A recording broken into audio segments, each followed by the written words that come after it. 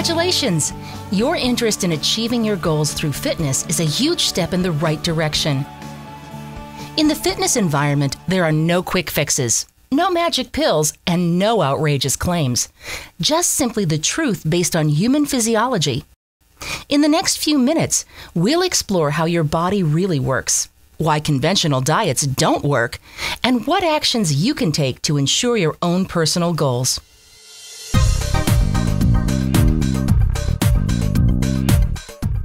Did you know that more than 98% of all diets fail? Most people think it's their own fault, that they did something wrong, that they simply weren't good dieters. But the truth is, almost all diets fail because they're incorrectly designed in the first place. Believe it or not, your actual body weight is irrelevant and misleading. The true indicator of successful body weight management is body composition. That's the ratio between your percentage of lean body mass and percentage of body fat. Body composition is used by athletes, coaches, and fitness professionals as the true measure of weight management, athletic performance, and overall health and fitness. So, the key to successful weight management is knowing the difference between weight loss and fat loss. Here's why this difference is so important. When a person loses 20 pounds on a conventional low-calorie diet, the weight loss is mostly lean mass. This loss of healthy tissue is harmful. A restricted calorie diet also harms the body in other ways. It slows your metabolism, creates hormonal imbalances, compromises the immune system, and upsets the central nervous system. Remember, the human body does not understand the concept of dieting. What it correctly perceives is starvation. So again, the key to credible long-term weight management is understanding the difference between weight loss and fat loss. Most diets and commercial weight loss centers would like you to believe that fat can be starved off your body. The fact is, it can't.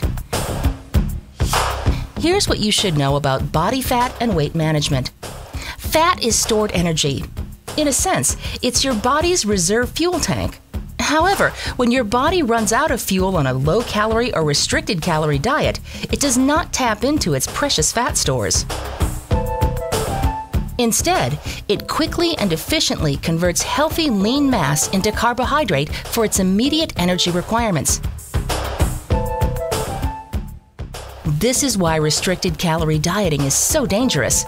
Without enough fuel, the body will actually feed upon itself.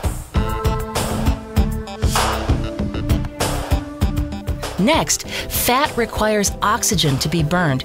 And the quickest, most efficient way to get oxygen into your body is through exercise. This is where our fitness professionals can provide guidance in maximizing your body's potential to burn fat. We also know that weight management is not a one-size-fits-all proposition. Personalization is the key to your success. Here's why.